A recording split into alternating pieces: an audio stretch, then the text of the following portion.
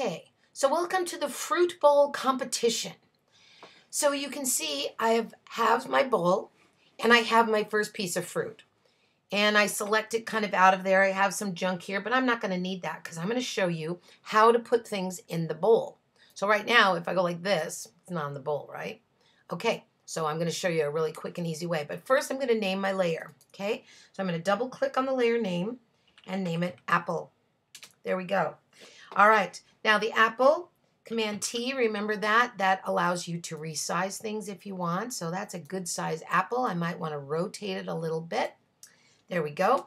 And then to get it in the basket, you think, okay, maybe I can erase this. But if you use the bowl to select this, watch, I'll show you. I'm going to just click on the front side of the bowl to get the bowl in there. I'm just going to go like this. See now, see, it's grabbing because I'm on that bowl layer.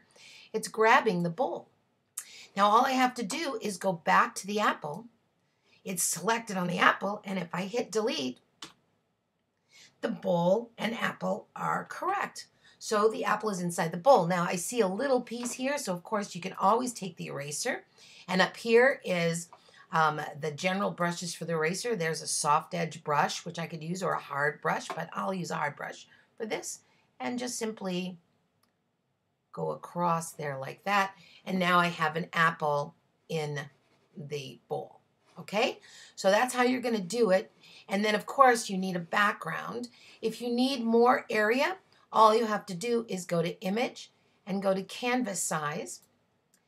And you can make your canvas bigger. Now, I have selected these two things, so I will fix it for you so that the canvas is ready for you to put stuff in. So you'll have a background, you'll have your 3 pieces of fruit, and you'll be good.